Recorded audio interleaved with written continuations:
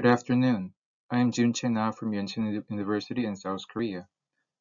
First, I would like to thank the committee for giving me this opportunity to give this talk.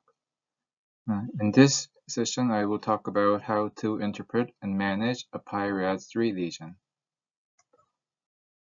PI-RADS is a standardized reporting system for multiparametric MRI of the prostate. It was recently upgraded to version 2.1 in 2019.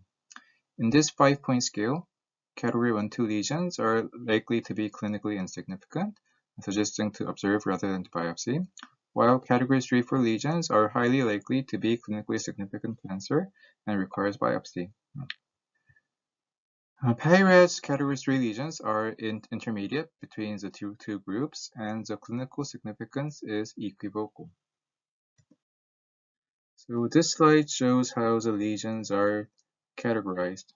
Lesions in the peripheral zone are scored according to the diffusion weighted image, and lesions in the transitional zone are scored according to the T2 weighted image. In the upgraded 2.1 version, a few statements have been modified to improve standardization, and you can note that Category 2 lesions in the transitional zone can be upgraded to Category 3 if the diffusion weighted image shows a score greater than 4.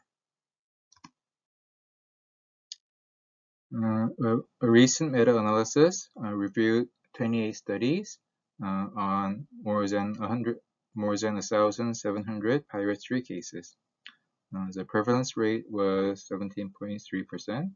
The detection rate for all prostate cancer was 36%, and that of the clinically significant prostate cancer was 18.5%.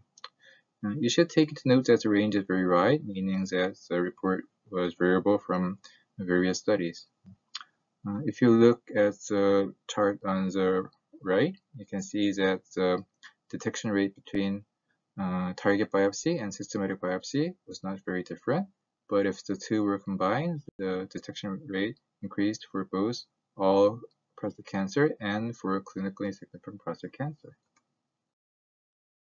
So this detection rate of these PI-RADS 3 lesions is not low enough to consider observation, but for doing biopsy for all these lesions would result in too many biopsies on benign or indolent cancer lesions. So the lesions should be carefully stratified and selected to avoid unnecessary biopsies, while increasing the clinically significant prostate cancer detection rate, and in the meantime minimizing the risk of missing significant prostate cancers. In the following, I will review the recent studies on clinical or radio parameters and biomarkers to improve the stratification of PI-RADS 3 lesions. Before starting, I would like to note that the PSA density of 0.15 has been reported to be a reasonable cutoff value in this aspect from many studies, and it will not be reviewed in this talk. First of all, clinical parameters can be used. This study from China on 121 patients reported that if only patients with an age older than 68 or a PSA density greater than 0.15 were biopsied, 24.1% of biopsy can be avoided while only missing one clinically significant cancer. This is a study from Korea on 347 patients. This group suggested a PSA density of 0.2 as a cutoff value. If the biopsy was avoided for patients with a PSA density lower than this, clinically significant cancer would be missed in only 8 to 9% of 9 of patients, and this was regardless of age and history of previous biopsy.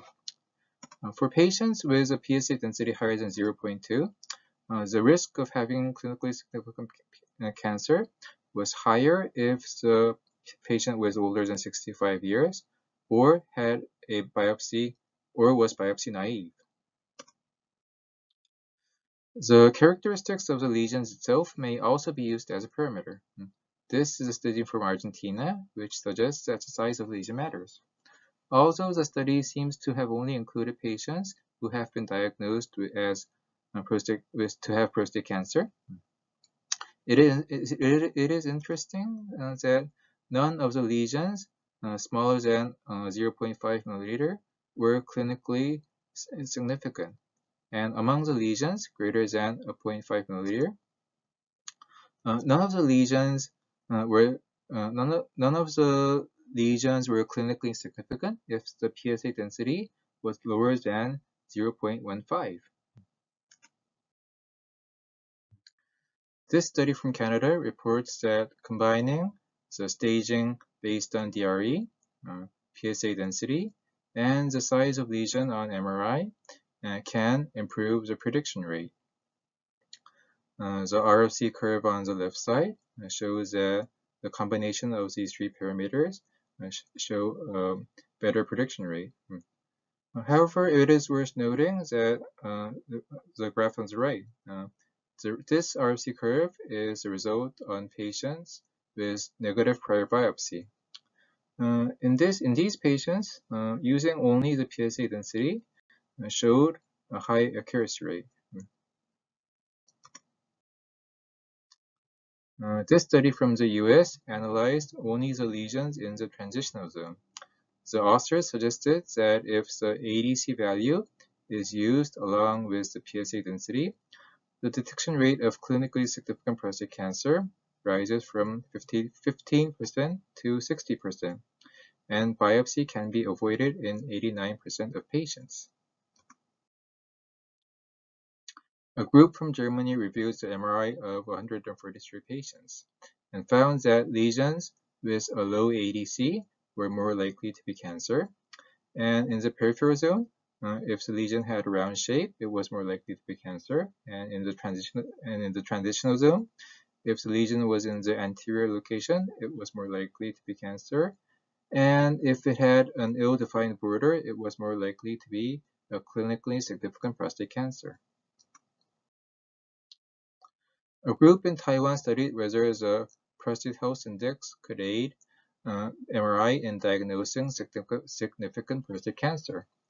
The authors reported that the prostate health index was especially useful for the PI-RADS 3 lesions, and when a cutoff value of 50.1 was used, 69.1% of biopsies could be avoided while missing only 5.9% of clinically significant prostate cancer. Lastly, a group in China developed a model using machine learning based on the MRI radiomics. If you look at the table on the left, the model developed by the research group, the prediction rate is shown on the top of this model, and this was better than the prediction rate of the radiologist, which is shown in the bottom. So in conclusion, when managing PI-RADS 3 lesions, the risk stratification is needed to avoid unnecessary biopsy of benign lesions while minimizing the risk to miss significant cancer and also to increase the detection rate. Clinical parameters such as PSA density and age and the characteristics of lesions such as size, shape, or location rate age value and biomarkers such as PHI can be used for this purpose. And when the decision to do a biopsy is made, target biopsy and systematic biopsy should be done together to increase the detection rate. However, the studies reviewed are all retrospective studies with a relatively small number of patients included, so a concrete guidance is not yet possible. Further studies with biomarkers, machine learning, or next-generation imaging may provide further information to manage the PI-RADS 3 lesions.